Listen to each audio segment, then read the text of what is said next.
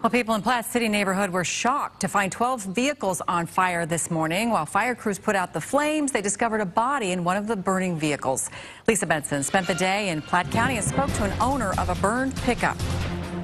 Vehicle type? No idea. Dave Connell woke to the sound of thunder this morning and thought lightning had struck his brand new 2012 GMC Sierra. It's a 2012 with no miles on it. It had 9 miles on it 2 weeks ago. He was wrong. The damage wasn't natural. It was man-made. His truck is just one of 12 vehicles that were set on fire this morning in a Platte City neighborhood. Unlocked my truck, and when I opened the door, smoke came out. I saw the big hole and the burn spot. One of the vehicles set on fire also had a man's body in the cab of the truck. Investigators spent hours processing the scene and questioning neighbors. When the owner found the vehicle, there was heavy smoke inside of the vehicle, and there was some level of fire to the degree I don't know. We do know it's arson. As far as whether an accelerant was used or just materials in the fire were set on fire, that's under investigation. Investigators haven't said how the fires were started,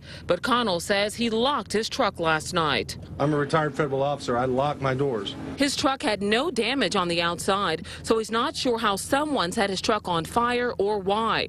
However, ATF agents and the Kansas City Bomb and Arson Squad are assisting in the investigation. Now, police believe the man found dead inside of that white truck started all 12 fires before causing his own death.